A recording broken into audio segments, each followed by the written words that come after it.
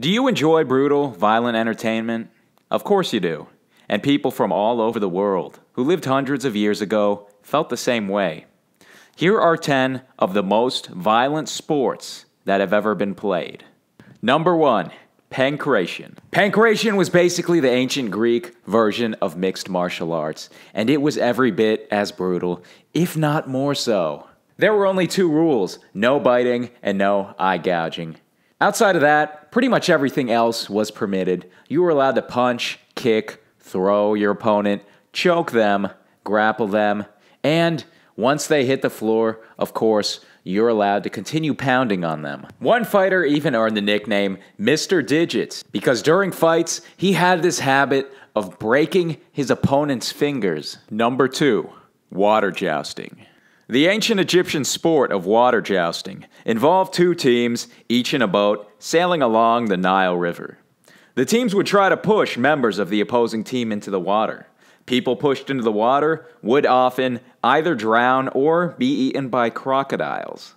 The game was practiced as a deadly way of settling disputes. Number 3. Nomachia. Bloody gladiator battles were not the only violent entertainment to take place in ancient Rome. The Romans also held an event known as Nomachia, and it was an event that was even bloodier than the gladiator games. Basically, Nomachia worked like this. An arena was purposely flooded, and fleets of ships were deployed on the water, usually manned by prisoners. The ships would then engage in naval combat for the entertainment of the crowd.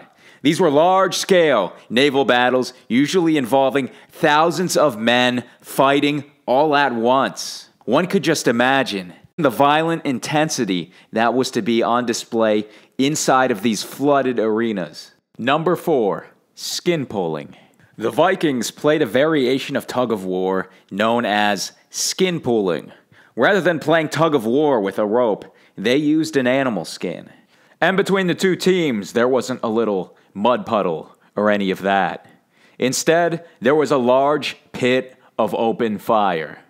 They used skin pulling as a contest to determine who would get the spoils of a plundered village. Number 5.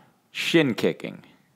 Originating in 17th century England, the game of shin kicking involved 2 fighters wearing white smocks, holding onto each other's shoulder while kicking each other with the toe of their shoes right in the shin. As you've guessed, the sport requires an incredible tolerance to pain. Number 6. Volcano sledding. Snowboarding down the side of a mountain sounds like fun, but how about sliding down the side of a volcano? Hei Holua is a Hawaiian sport that is over 2,000 years old. It involved using a sled to travel down the surface of a volcano. Practitioners would ride down the surface of the volcano at intense speeds, often reaching 60 miles per hour or 96 kilometers per hour. Making a mistake and falling could result in serious injury or even death. Number 7. Buzkashi. The Afghan sport of buzkashi is said to have originated 800 years ago during the Mongol invasion of Afghanistan. The sport is thought to have originated from techniques that were used in order to recapture livestock that were stolen from the Mongols. But today, buzkashi is simply Afghanistan's national sport. Basically how it goes is in buzkashi, horsemen carrying whips fight to capture a decapitated goat or calf carcass. Successful buzkashi athletes have used their skills to escape poverty. They are often given expensive tips and are paid high salaries by wealthy Afghans who enjoy the sport of buzkashi. Number 8. Chariot racing. Chariot racing was a very popular sport in ancient Greece and Rome. Roman chariot races lasted for 7 laps with up to 12 chariots per race. Chariots were built for speed, but not safety, so they were very light. They could easily be tipped over, and the charioteer could be hurled from the chariot and even crushed by oncoming horses. Number 9. Calcio storico. This sport is a combination of bare-knuckle brawling, rugby, and mixed martial arts. Calcio storico is a sport that originated in 16th century Florence, Italy, and it is possibly the most brutal sport that is still played today. The objective of the game is to get the ball into the narrow slit on the opposing team's goal. And players are allowed to do this by almost any means necessary. There are 27 players on each side, and players are allowed to punch, headbutt, choke, kick, grapple, and elbow members of the opposing team. Injuries are guaranteed to occur, but the game is still played for an entire 50 minutes uninterrupted. Injured players are simply carried away on a stretcher, but they are not replaced.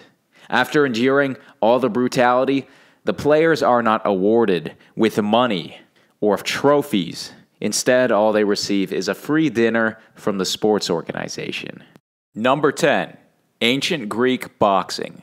Boxing was practiced in ancient Greece, but the rules were far different from the rules of boxing today. For one, there were no weight classes. Competitors were paired at random, not by weight. There were also no rounds. Fights went on until a fighter either gave up or was knocked out cold. A boxer was even allowed to continue striking their opponent, even if they were knocked to the ground. There was one legendary boxing match between two men named Demoxinos and Kruegas. The two boxers had been fighting each other for quite a long time at this point.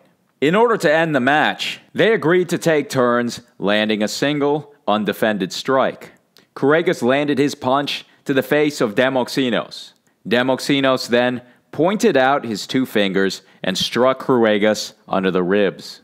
His fingernails cut through Kruegas' skin, and he pulled out Kruegas' intestines.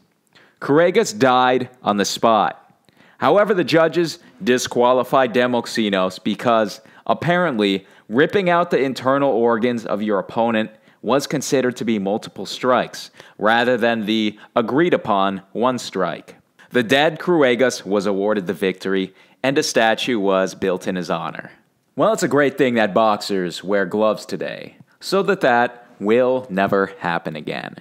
Thank you so much for watching this video, and I will talk to you next time. Have a wonderful day.